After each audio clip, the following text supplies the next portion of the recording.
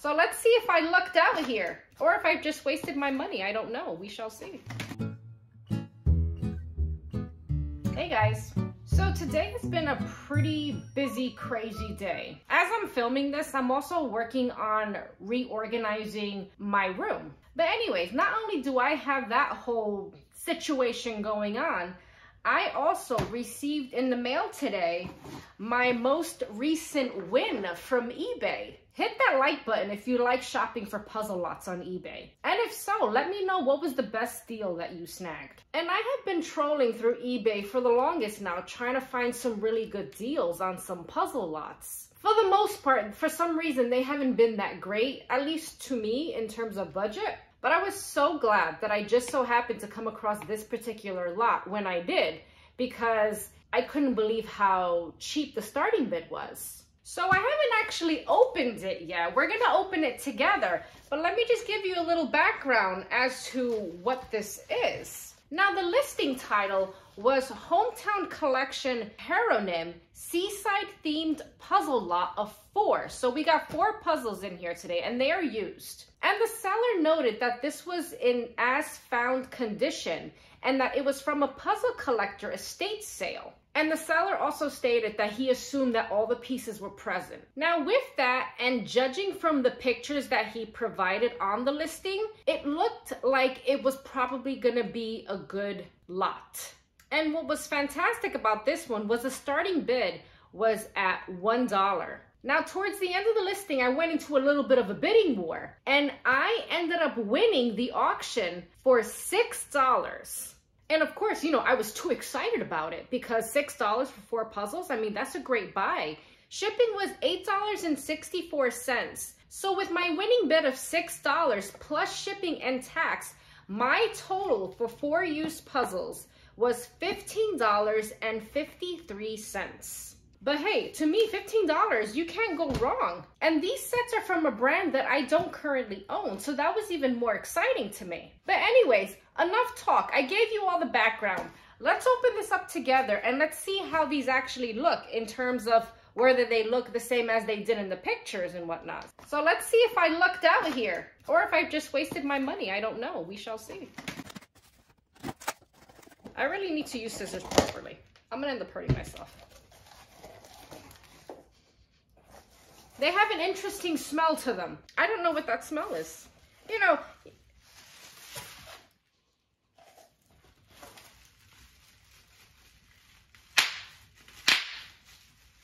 I do realize when you buy used puzzle lots on eBay, you know, you're kind of taking a risk. Because for one, you don't know if you're getting all the pieces. But, I mean, I know, again, that's the case with even brand new puzzle sets. But you don't know exactly what condition they're going to be in. If it's going to be, you know, what you actually see in the pictures, or, you know, if it's going to be a total shambles. So far, these have an interesting smell to them, which is something that I didn't consider when I, you know, placed a bid on this auction. I mean, these look fine so far, but who knows? I might open the box up and a bunch of moths will fly out. I don't know. I hope not. He packed it really well, so that's good. So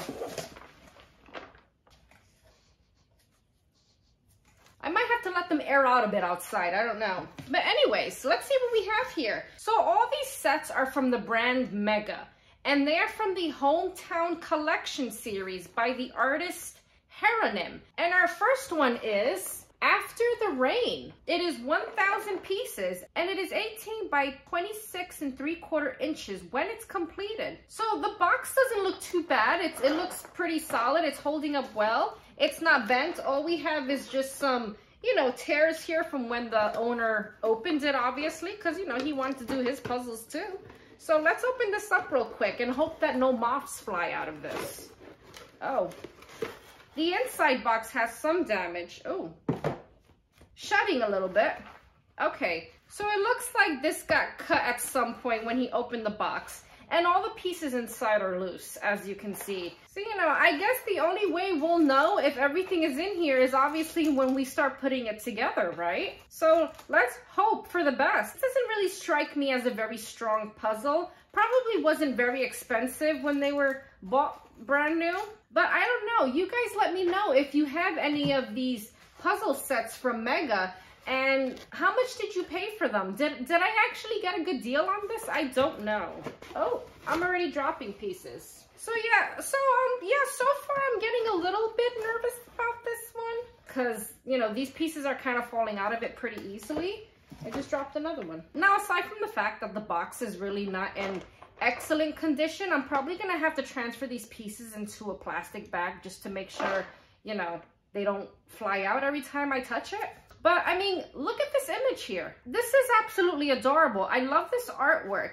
This kind of looks like a school building, to be honest, and the kids are outside playing with their kites. These kids look like they're having a blast. It obviously stopped raining and the rainbow is out. It's a beautiful day now. Why not take advantage with your kites? It's a very cute image. So our next one here, and hopefully it's in better condition, is called Morning in Maine.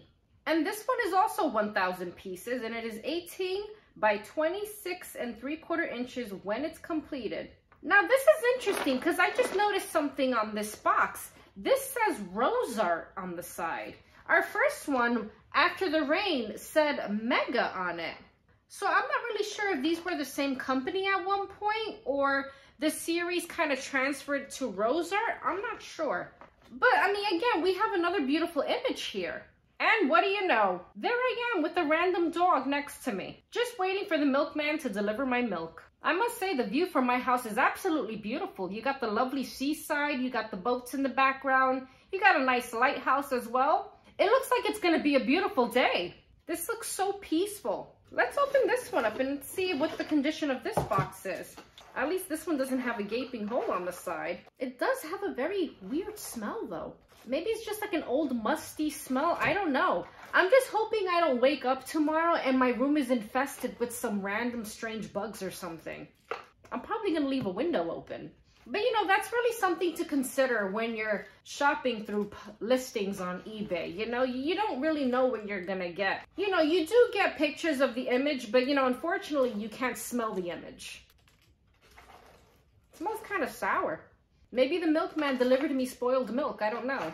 Let's see what the third one is like. Ooh, this one's pretty. We have another beautiful day here, and this one is called Seattle. It is also 1,000 pieces, and once again, 18 by 26 3/4 inches when it's completed. And this one does say that it's from Mega as well. So far we got 2 Megas and a Rose Art. I don't know if they were once the same company, but it doesn't really matter at this point. What a fun image though. Obviously, we have the town here. This is probably like the main street or something. This looks like a street I would be hanging out on. Well, look, there I am on my horse and carriage. And everyone else here is just going about their day. We got a lot going on here. But let's open this one up and let's see what the condition of these pieces and this box is in general. Well, we seem to have another casualty here. Oh, look.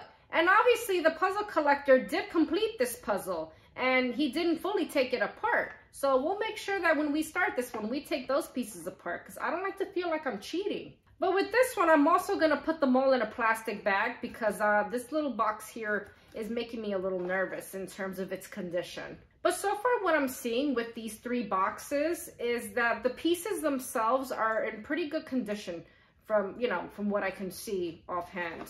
But I definitely feel like this one is going to be a fun one to do. I'm really loving these images. This series is really my kind of style. And for our last one, we have, oh wow, this one's really busy looking. This one is called Castle Country. And once again, it is 1,000 pieces and 18 by 26 3/4 inches when it's completed. And this one also says that it is from Rose Art. That's 2 for 2 now. And check out the top of this box here. It does have its original price tag. This collector bought this set from KB Toys. And I actually remember shopping at KB Toys back when I was a kid. I grew up in New York City, and I only ever remember there being only one location of KB Toys, and it was like on Broadway, on the Upper West Side. I don't even think KB Toys exist anymore.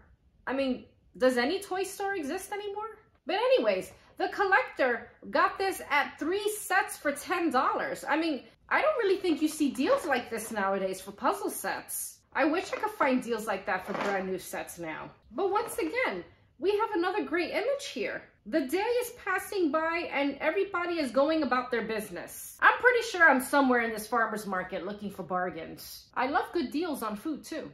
The one thing that's very confusing to me in this image is the fact that there seems to be a group of zebras just walking along the hill here towards the castle. Zebras are probably the last animals that I would expect to have in this kind of environment, but I mean, you know, Hieronym is the artist. He can do whatever he wants. Maybe he likes zebras, I don't know. Let's open this up and let's see what this box is looking like. All right, thankfully this box is in good condition, so I feel a little bit more confident that we probably have all of our pieces here. And again, you know, these pieces, I'm not spotting anything that looks questionable or bent or broken. The images seem to be still intact on everything. And really, the boxes are not that bad. And I mean that in regards to like the front of it, the sides. The only thing that's a bit iffy to me on a couple of these is the bottom part, because some of them are broken on the side. And, you know, the pieces keep falling out. So I'm crossing my fingers that for the most part, well, not for the most part, I hope all the pieces are there. It would kind of suck to kind of be in the middle of completing a puzzle and realizing you're missing pieces. That's yet to happen to me, and I hope it never does. I'm sure it will one day, but oh my goodness, that's going to be soul crushing for me. So, I mean, overall, I kind of feel like I got a pretty good deal here. Aside from the fact that I'm probably going to need to air these outside for a bit to kind of get the stench out. Again, I'm not too sure what the actual value is of this brand or how much they would typically go for if you were to buy them brand new. But I mean, I feel like for $15, you're getting each puzzle for less than $5. And that was including shipping too. So again, I kind of feel like this is a pretty good deal that I got here. I just kind of need to do something about the smell because it's kind of giving me a headache. But other than that, I think these sets are going to be really fun to put together because they're absolutely beautiful. And here's to hoping that all the pieces are still there. But judging from the condition of these boxes, for the most part, I feel like the puzzle collector really cared about his collection. Because really, the outside main top part of this box, of all the boxes, they look really good. Nothing is like peeling, nothing's bent. The boxes are all in good shape, you know, aside from a couple of the bottoms ones. But, you know, for the most part, you know, they're pretty good. Let me know down below if you have any of these sets or any of the sets from this collection or this series. And if so, let me know how much you paid for them. Did I actually get a good deal here with this puzzle lot on eBay? Or, you know, or did the seller pull a fast one on me? Oh my God, the smell is on my hands. So I suggest if you haven't already, you should take a look on eBay and see what kind of auctions they have. And sometimes you just might get lucky on a really good listing. Because I wasn't too familiar with this brand, this collection, I think I set myself a cap of like $7. So I was glad it wasn't more than that in the end. But always make sure you set yourself a cap when you're doing an auction. Just to kind of keep you from going haywire on how much you're going to spend in the end. And that goes especially, in my opinion, for used puzzle lots. Because again, you might end up with a really good win or get something totally you didn't expect in the end. I would say the worst thing about my win here is the smell. But I'm sure with some time outside, they can air out a bit and it'll be fine in the end. So now that I have 4 more puzzle sets to add to my humongous collection that I'm staring at right now, right in the middle of my room, now I need to go about organizing my room and putting everything back where it belongs. So anyways, I'm gonna get back to organizing my disaster of a room, and here's to hoping that I get it all done tonight. But I hope you're all doing well, and I will see you in the next one.